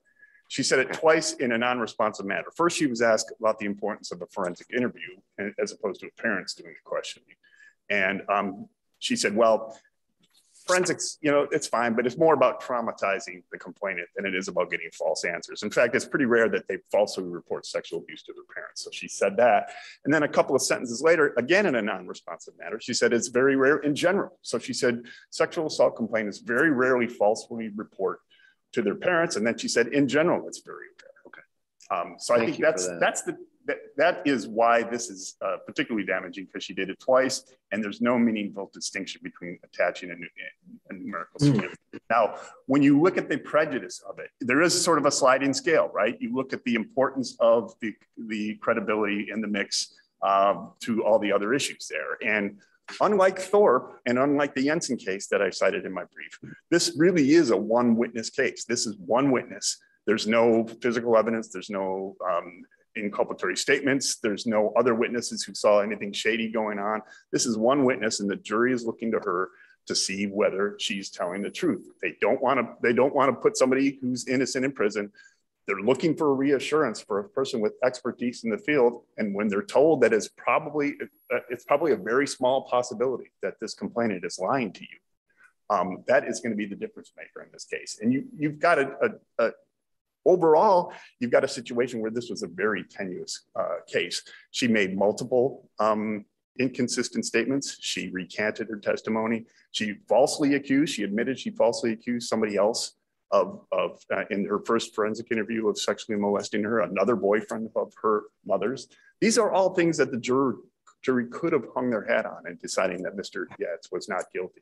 But when they get a reassurance from an expert, not once, but twice, that she probably was telling the truth, that the chances that she was lying to them were minuscule, that's the difference maker. If the court has any questions about that issue, I will move on to the second one. And I said, I promised you brevity there. The issue of the cutting, the testimony about Mr. Yatz cutting himself. Yeah, I mean, you know that the first issue is, of course, of course. I mean, you can cover the next two, but the first one is where your case is going to rise or fall. Of course. But I just want to say briefly in response to sister counsel, she said that the evidence already came in through the letters that were admitted. That's true, but that was a passing reference in the letters, and the letters were sort of distanced. The complainant kind of distanced herself from the letters in her testimony. She said, you know, that was just me being a dork. That was me just being musing. She really downplayed the significance and the truth of what was in the letter. So really the damage was the testimony. And that was my point. I understand. I will definitely move on and to the third issue. And that's the issue of predatory conduct. And I just will say briefly, we have testimony in the abstract about what grooming behavior is in general from Holly Rosen, again, this expert. But we don't really have anything from the testimony itself about what Mr. Yatz did in terms of to match up with the group. All we have really is him being basically a parental figure in this family. We got him doing things with all the kids together, individual kids, this complainant herself. There's no evidence really that he was doing anything that would check off the boxes of grooming behavior. We don't really have him befriending her, isolating her, or doing anything to make her feel special beyond the other children or anything like that. Now, the two cases, Houston and Cannon, I think in my brief talk about, you know, crimes of opportunity don't make you a predator in terms of the scoring of OV10. There has to be pre-offense conduct for the primary purpose of victimization. We don't have evidence of this here. We just have Mr. Yatz, again, being the leader of a household or being a parental figure, doing normal activities. We don't have any evidence that there was actual grooming here. So with that, I would reserve the remainder of my time for rebuttal and ask that you reverse Mr. Yatz's convictions. All right, thank you.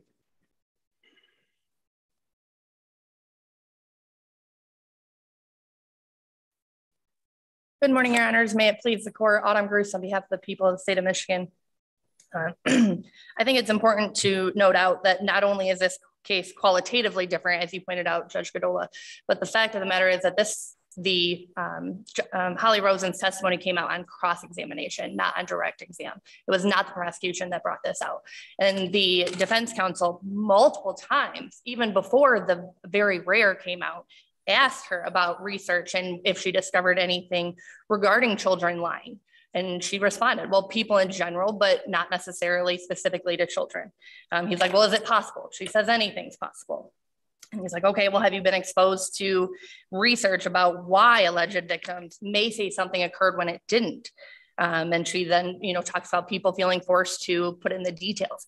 So while counsel claims that her answer of it being very rare was non-responsive, when you look at trial counsel's questioning in general, it was very responsive to what he was asking. He was asking, do children lie? And she basically says, well, it's very rare. Well, appellant's also raising an ineffective assistance claim with respect to this issue. So where does this get you really? Well, so part of it is that he's not saying he was ineffective for asking the questions. He's ineffective for not objecting to her non-responsive answers. But they're not saying, well, he shouldn't have asked these other questions to begin with. That's where it's kind of a convoluted argument, because you're not saying he shouldn't have asked her about children lying in general. You're just saying he should have objected to these being non-responsive and that she shouldn't have said very rare. Well, you don't get both. You don't get to ask questions about children lying, but then not have her answer very rare at the same time. And at the same time, well, I think I'd agree with you if they were responsive answers. but these were not responsive answers, right? I mean, he didn't open the door, the witness did. But I think if you look at his questioning before that, he kind of does open the door, because he does ask about children lying, the research of children lying, of what causes them to lie, to make up things, if parent or influential goes into that. So I think he really does open the door. While he doesn't directly say, how often do children lie? I think if you look at his questioning as a whole, it really does open the door to that. At the same time, from an ineffective assistance standpoint, you have to look at his strategy behind it. And the strategy was specifically that Rosens was testifying simply in generalities. She knows absolutely nothing about this specific victim in this specific case. And therefore, what her opinion is of generalities really doesn't matter for this victim. And even got Ms. Rosens to say that I don't believe anybody based off of these generalities. I have to actually talk to them. I didn't talk to her. So then, at the same time, when counsel is now arguing, well, if they're, going to believe the expert witness, well, the expert witness plain out says, I don't believe anybody just based on generalities. I have to talk to them. I have to hear what they actually say. And so the jury didn't go back and listen to what Ms. Rosens testified. They listened to the victim herself. They listened to what she said, what her statements were, and they debated on her credibility. So counsel kind of did get what they wanted. She may have believed the expert, but they believed the expert to look at her credibility and her credibility alone, not necessarily convict him based on generalities alone. I mean, and I think their verdict goes to that. I mean, they found him not guilty of accosting a minor, which I think if you're going to say, well, if we're going to convict based on generalities alone, they would have convicted across the board, not necessarily guilty on one and not guilty on the other. Can you address Mr. Millsat's argument that while Thorpe is factually distinguishable, it establishes effectively an ironclad rule that you just cannot go there in terms of talking about probabilities of children lying in this context? And that's where I think the court kind of is assisting me in this argument, and that are you going to say that you can't say it's rare at all? Well, that's his argument. Right. Is that the rule or not? But that's where I think the rule is more, it's qualitative, not a generality at all. Because in both of those cases, he talks about 2% or 2 to 4%. We're saying this is a very tiny, minute amount. She's just saying in her research, what she's seen is very rare. I'm not putting a number on it. Counsel, I think, said something to the effect of that the expert basically testified she's probably telling the truth, but Rosens didn't say that. Rosens didn't say anything about the victim or anything about the victim's credibility. She just simply said that it is very rare for false reports in this case, false reports in child cases, which is essentially what trial counsel had been asking her over and over prior to that. I guess if for the rest of that argument, I would rely on the remainder of my brief. I think this is very distinguishable from Thorpe, both qualitatively and the fact that I think the defendant actually waived this claim by counsel asking those questions. If you look at the ineffective assistance of counsel, I think that then looks at his strategy and the fact that he's trying to differentiate generalities from specifics in this case. And looking in the cutting issue, counsel mentioned. I'll mention to you the same thing I mentioned before. It's really the first issue. I mean, right. I don't disagree with you. I think my brief covers both of the other arguments. So I guess if the court doesn't have other questions, then I'll rely on my brief. I don't.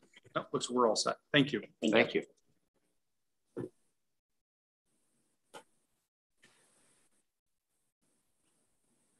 So sister counsel summarizes the questioning of Howie Rosen by the defense. And I have it written down 4 times. Do children lie? Do children lie? That was the sum and substance of what he was getting at throughout some of his various questions. That's precisely the question that Thorpe answered in a negative when there was a ruling that had opened the door to an assessment of how often children do lie. It's a yes or no question. And if you look at the specific questions that she was non-responsive to in her answer, the first one was, isn't it important to have a forensic interview instead of just any anybody. And she said, well, parents really, they could traumatize the children, but really the end, they very rarely lie to their children, their parents. That was the answer to his question about forensic interviewing, the importance of it and the role of it there. So, which is not even the full picture about why we have forensic, the protocol. The whole purpose of the protocol is, number one, to not traumatize the child, but number two, to get a truthful answer and not to get false reports. So she was misrepresenting that as well. The second time was, he said, do you ever have an instance where a complainant, it turns out that she's doing it for attention? And she said, not really. I see them recant once in a while, but you know, that's usually because they get a little freaked out, basically is what she said. She didn't say freaked out. And then she said, but then, you know, false reports are very rare. She returned to that theme. They are very rare. Now, if we're drawing, you know, this is, again, it's a distinction without a difference between what happened in Thorpe and what happened here. Very rare means a very low percentage, whether it's 10%, 15%. And the case law, starting with Peterson, starting with even before Peterson, you cannot invade the province of the jury by bringing an expert to say, this is a common occurrence, this is not a common occurrence. As I said before, if the defense had tried to bring in an expert to say it was common, relatively common, very common for people to lie, that's just not something that would be allowed. And that's not something allowed in a case against a defendant where the jury, again, is really looking to whom to hang its hat on. They don't want to convict an innocent defendant, but they don't want to disbelieve a complainant. And where do they look? They look to an expert, and the expert is reassuring them that the chances of this person telling a lie are pretty low. And it's very rare that this would happen. So you can believe her, you are reassured that you can convict Mr. Yatz of this crime. So I would ask that you reverse and remand for a new trial. Thank you. Thank you both. We appreciate it. Any questions? No. Good. All right. No, thank you both very much. The matter is submitted. You're welcome. Turning to the next case, item 3, Vermilia versus Delta College Board of Trustees, 356199.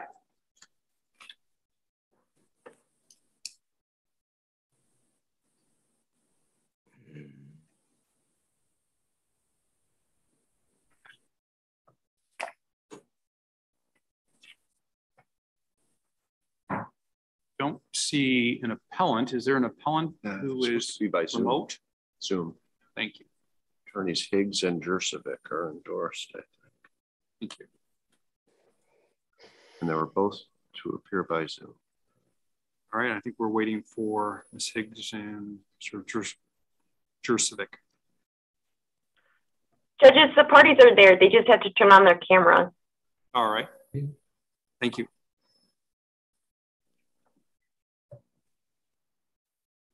Hello, Judge. I am going to remain mute as Mr. Higgs will be handling all of the oral argument. All right. Very good.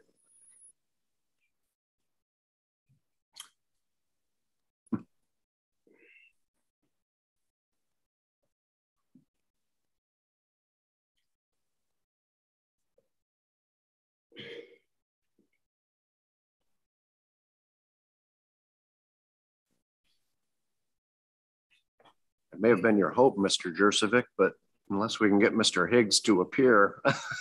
I see him down at the bottom. Yeah. And it's his first time that he's done this. So maybe he needs to unmute himself and hit the upper right-hand corner where it says start video. There we go. Thank you for your technical assistance. That's exactly right. There we go. There he is. And I'm going to mute myself right now. All right. Mr. Higgs, you're muted. You need to unmute yourself, Mr. Higgs.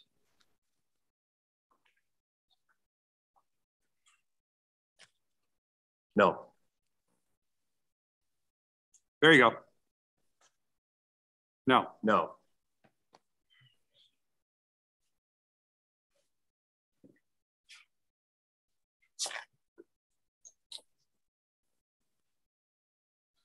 In the same vicinity where you started your camera and started video, there should be a way for you to unmute.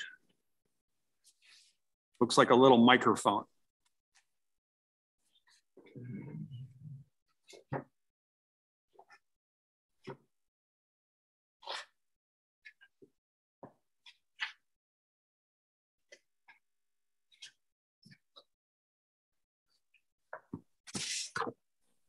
Mr. Higgs, did you test your audio before getting here? We can't hear you. Why don't we do this? We're going to go back to this. We're going to hear another case, our next case. And after we hear that next case, we're going to come back to this one and see where we're at. Okay? Maybe our staff can help Mr. Higgs figure out his problem in the meantime. Sounds good. And I will make a phone call and see if I can help. Okay. We'll see you in probably a half hour or less. Okay, thank you. All right. So turning now to the next item, item number 4, AMA versus MWA 357438. Good morning. Good morning.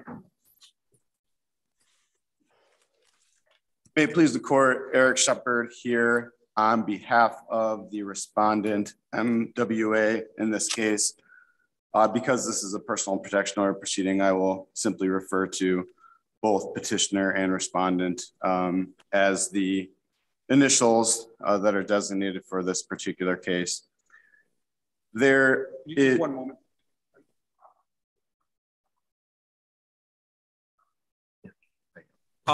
I'm just letting you know right now that I think you have the stronger argument. The appellee's not endorsed. So you can spend as much time as you want, but it appears as though that you have the stronger argument here. Thank you, Your Honor.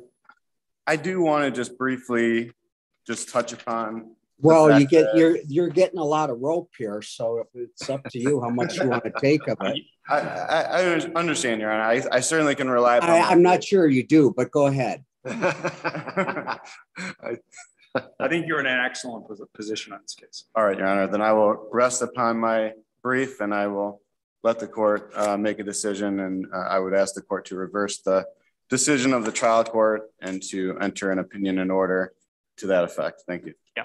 Thank you. Thanks for appearing. In case we did have questions, it's important that you be here. So we appreciate it. Hope you're not too disappointed. No, you bet. All right.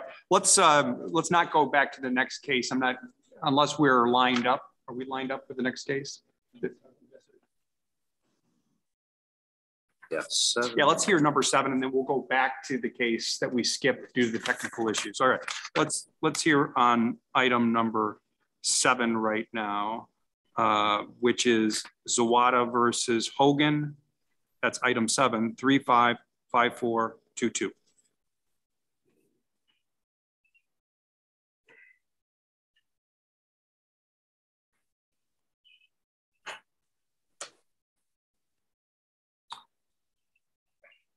All right, sir, you actually, yes, how do you pronounce your last name? Zawada. Very good. Sir, I know you're representing yourself. This is what I usually do for folks that are representing themselves. By all means, you're going to have a hearing. Obviously, these are legal discussions. I see you're very prepared. You have the right to speak first. I always suggest this for people who are proper representing yourself. Whether you have 30 minutes and you can, at the end, you've probably seen people save time at the end of the 30 minutes to have what's called rebuttal, to respond to what the other side says. We're familiar with everything. I'm going to offer you an opportunity that you can either accept or reject. If you'd like, you can allow the appellee, her, to speak first and spend all of your time responding to her, or you can speak first and then only have about 5 minutes to respond to what she says. What would you like to do? Would you like to have her go first and you be able to respond to everything? Would you like to go first? Okay, by all means, come right ahead. If you could please state your name and then we'll hear from you. Okay. My name is Artur Zawada and I'm representing myself on a case 35422. Go right ahead. I believe everything is based on common sense and logic. Okay. And those police officers, when they came to my house, they supposed to treat the symptoms of the situation instead of taking this to a cancer stage. They took it to a cancer stage. Okay. with good faith, I talked to them. I explained that the money is owed to me. Yes, I received the money from him to go get the parts. Parts were not ready. I get another job offer. It was my birthday. I communicated with him through the texts, asking for his address. He lied in police reports, initial police report. He manipulated text and only gave partial text in our communication and claimed that he made 100 phone calls. Right. And he tried to talk to me. Well, the key in this case, at least the way I look at it, is the legal decision that the case, because you filed the civil action, right? The legal decision that the trial court made with regard to first the supervisor, kicking the supervisor out of the case, okay, the police supervisor. Right. And then the second issue is dealing with whether they were acting outside of jurisdiction, their jurisdiction, and whether they were entitled to make a citizen's arrest. Those are all legal. Those are all legal issues. You're focusing on the factual issues. We've got the facts down. Okay, no problem. Cover the legal issues. Okay, so first question, important question is why they came to my house. If they had all the information, they should just go to the Judge Geddes, ask Justice for arrest warrant, call me. You have to turn yourself in. Case is resolved. They don't have to come over to my house. And later on, 3 years later, they claimed that they made a citizen arrest. They arrested me illegally in my house. They claimed that I beat them up when they assaulted me in my own house. They rearrested me in the Livingston County courthouse, and I was approached by the state trooper who told me that there's an arrest warrant. But then I got exposed to the psychopath Officer Hogan, who took me to Washington County Jail. Sir, but he told me that if I don't talk to him, he will add additional charge. 1 second. I think Judge Kavanaugh had a question. Judge Kavanaugh? We know these are the facts and we know about them. I think I will say, why should you win? Just tell us why you win. Because they were illegally in my house. Okay, they had no right to be in my house.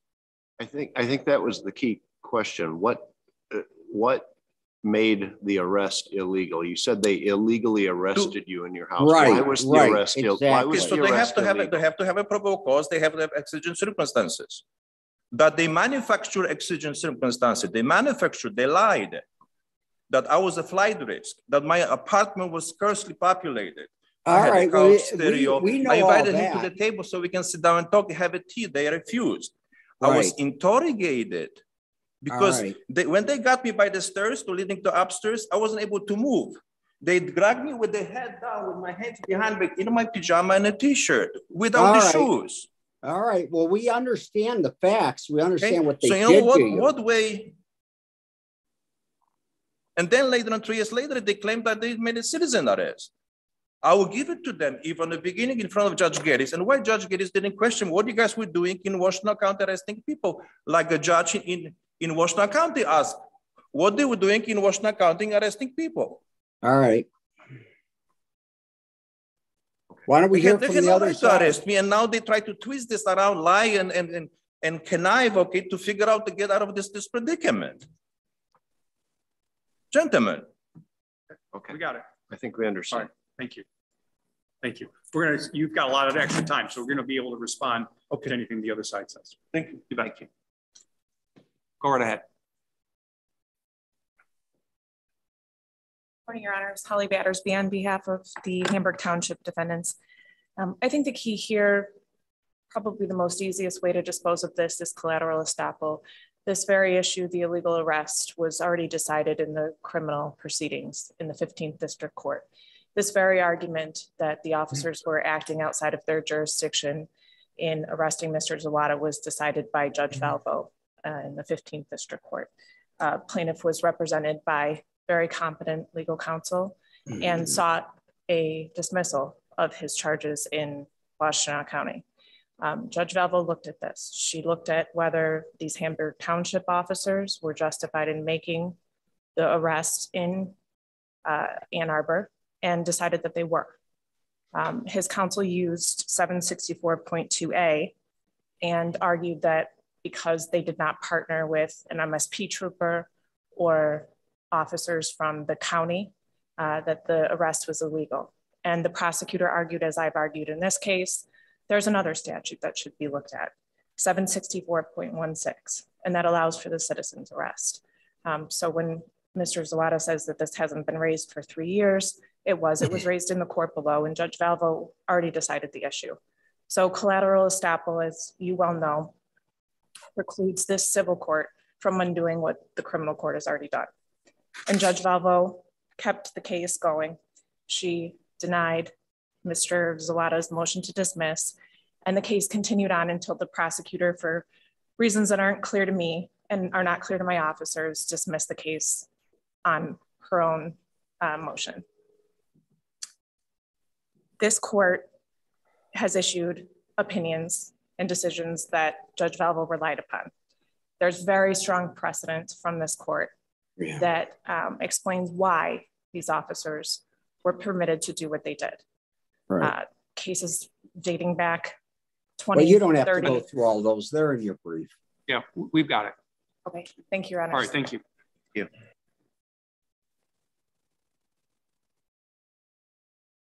Opposing counsel is so fond of a collateral estoppel, right? And if somebody can explain the collateral estoppel, okay, to me, collateral estoppel applies to citizen arrest that was mentioned 3 years later. They cannot use a collateral estoppel 3 years later, where they had an option in front of Judge Geddes on the first hearing. When I brought the check, I said, here's the money. This is a civil matter. Let's put this behind it, okay? But they decided to prosecute me. At that time, Judge Geddes didn't question them. Why did you guys go to Washington County? Why did you make arrest on illegal arrest with Mr. Zawada in Washington County? Did Counsel, you do a citizen arrest? So at that moment, my lawyer will be able to address this issue. Got a question for Judge Kavanaugh. Yes. I want to just what do you want us to do? What would you ask this court? Send it back so people can hear my case. And then what? I mean, if the people decide that either way, then I'll be fine with it. All right. All right. It's not asking too much, right? Right. All right. And I think it's under my right, okay, for people in the civil case to be heard by the people. All right. We're going to take a very close look at this, and we'll get something out to you soon. Okay. All right. Thank you. Thank you for appearing. We appreciate it. Thank you both very much. All right. The matter is submitted. We're about at the time of our break. Why don't we do this? We're going to take, Judge Kavanaugh, can we take a 5-minute break? And what I'm hoping to do is bring the parties in. Then we can make sure that we can figure out the volume issue and the muteness, the moot or mute. How about 4 minutes and 37 seconds? Would that be okay? I will grant leave. Yes. All right. All right. So ordered. So ordered. Okay. All right.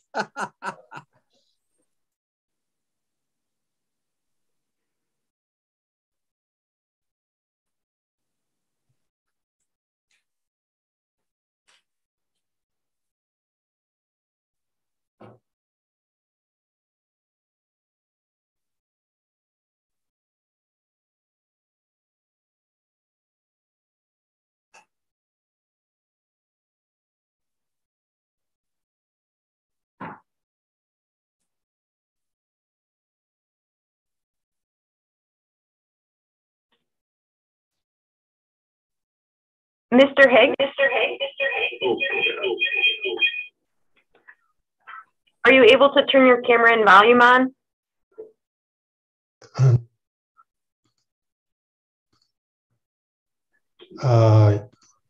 Can you hear me now? Yes, now I can hear you. I just can't see you. Okay. And I have pressed the... There you go. I can see you now and I can hear you. Okay, that's a relief. Okay, great. So I'm going to move you back into the attendees room, and then when they call your case, I'll move you back in. Is the volume all right? Yes. Yep. You sound I can hear you fine here. Can you hear the courtroom, sir? Yes. Okay, very good. I'm sorry for the inconvenience. Not a problem. Thank you so much. Thank you.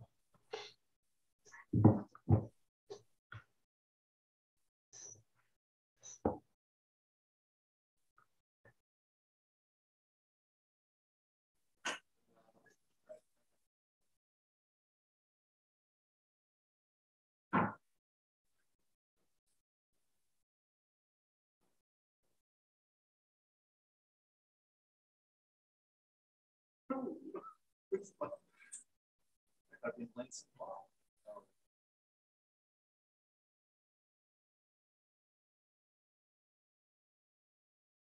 it feels better at first.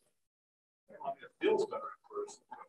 When I get here, I rarely talk more than a minute.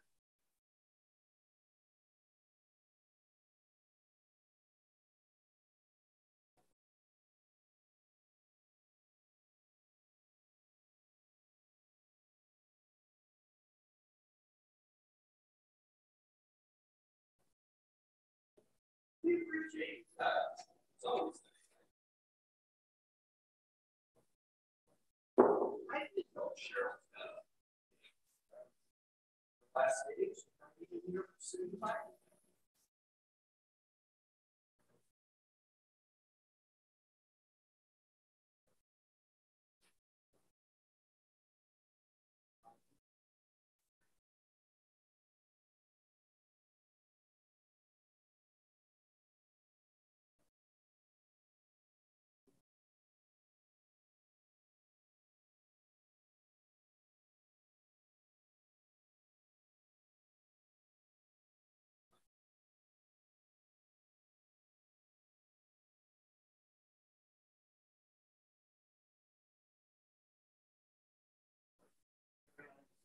We'll check their shut down.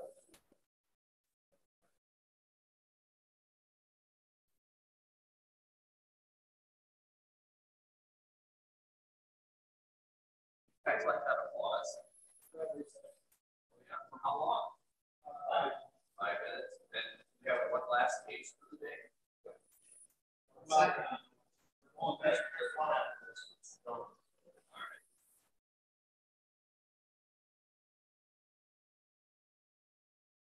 There's a link working for the judge from offsite.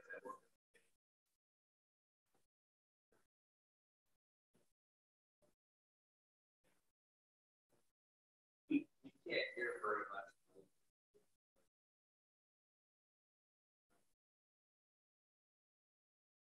You don't know how to bring the cameras up.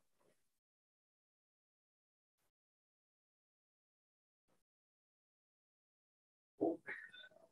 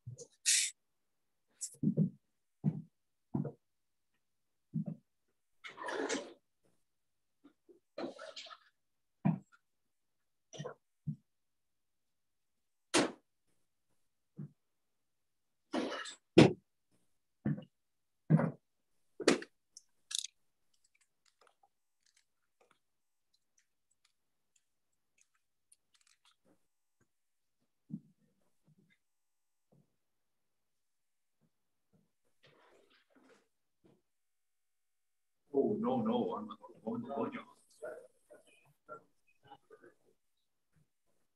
Our Trevor City office does.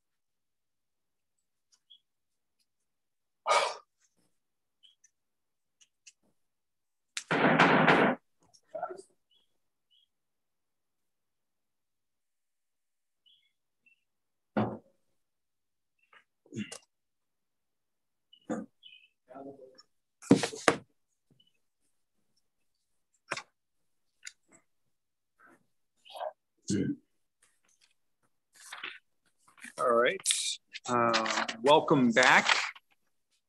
We are going to go back to item number 3. Is that correct?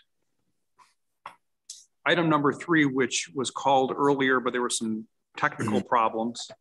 So that is Familia versus Delta College Board of Trustees 356199.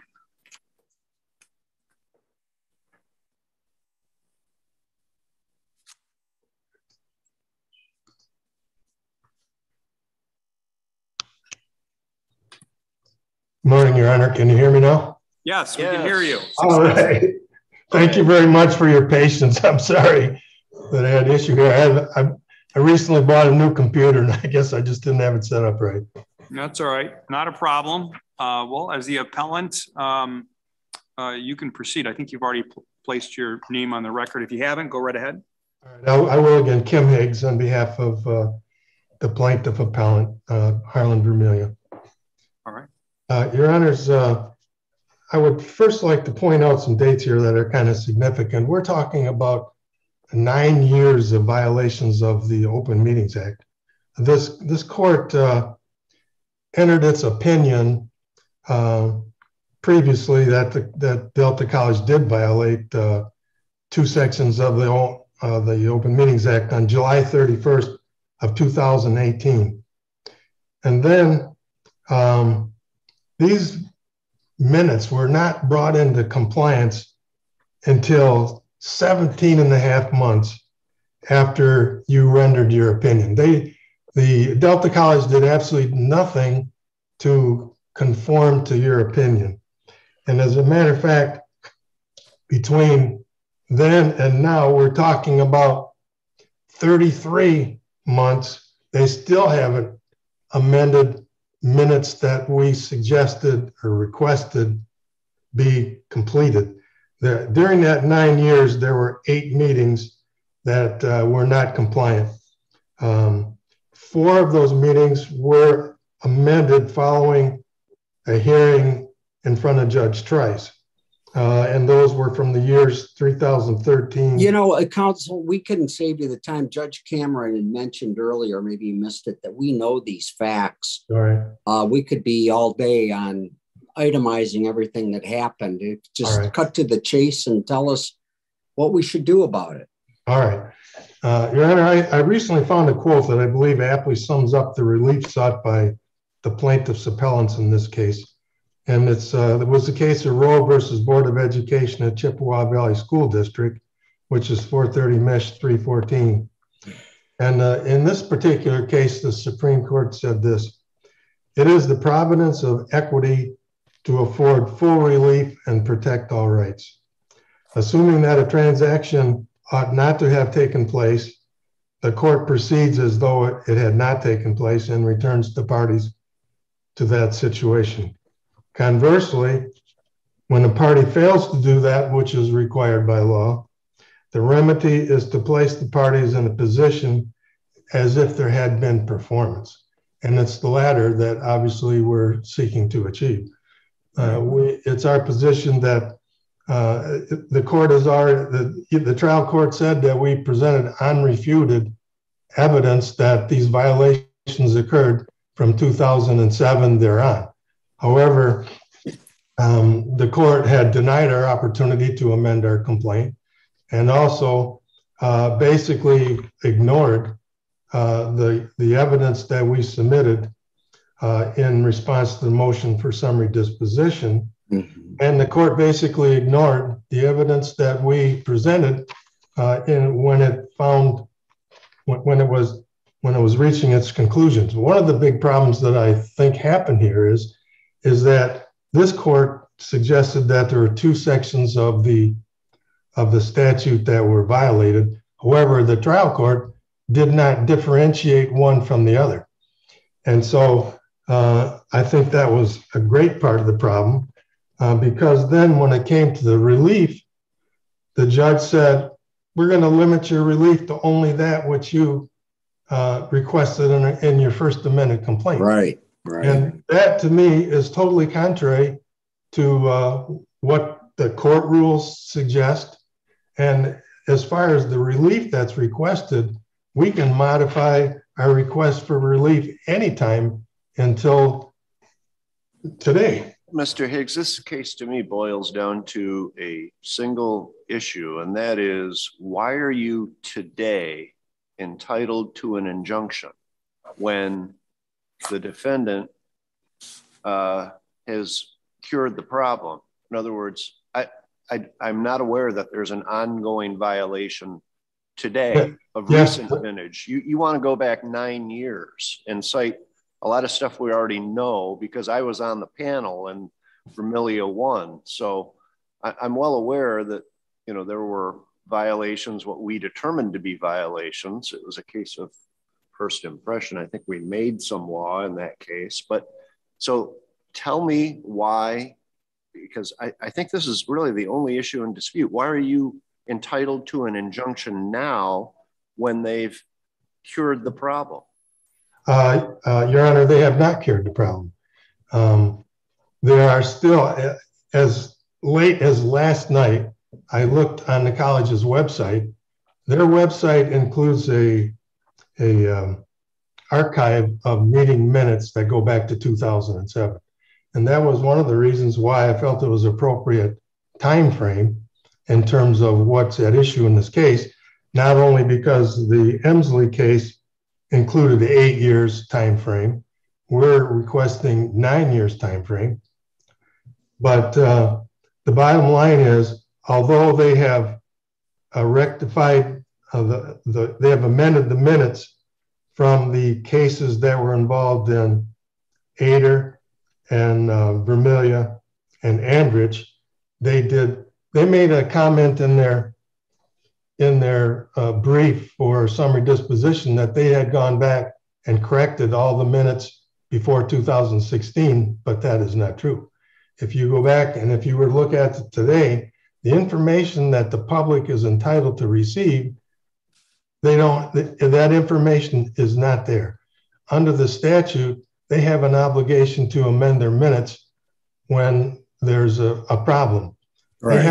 They haven't done that. And so consequently, it's our position. There's no statute of limitations on MCL 15.271. And so the issue is as viable today as it was then, because if any individual were to look at those minutes today, they potentially could have a separate cause of action because the information provided there is not full and complete. And so consequently, I do not believe that they have fulfilled the requirements of the statute of your opinion. That's the bottom line, is that these are continuing violations that have not been correct. Yeah, I think we've got it. Okay, thank you very much. And I'll reserve the rest of the time for. All right, thank you. Thank you.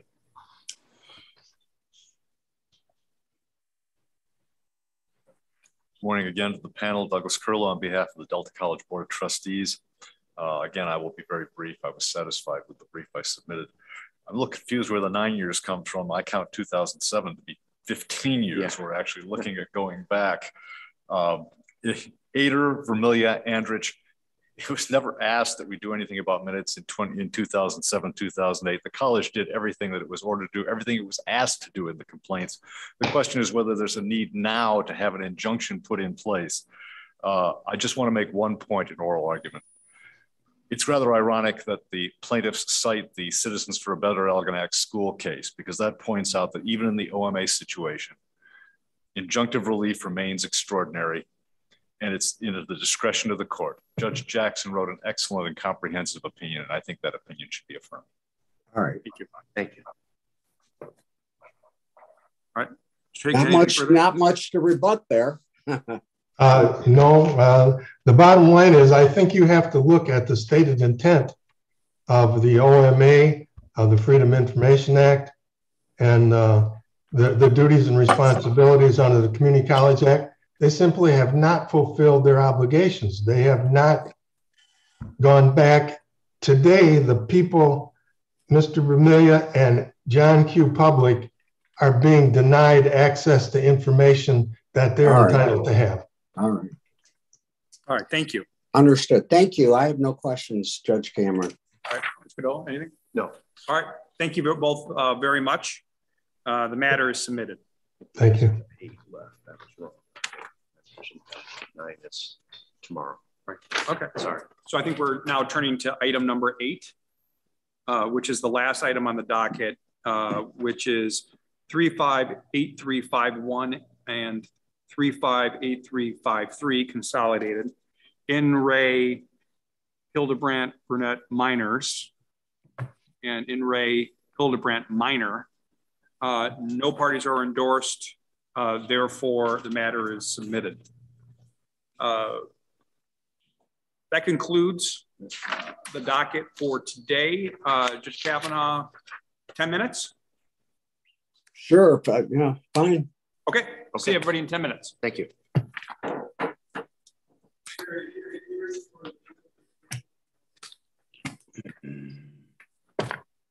Thank you, gentlemen. Yeah, thank you very much.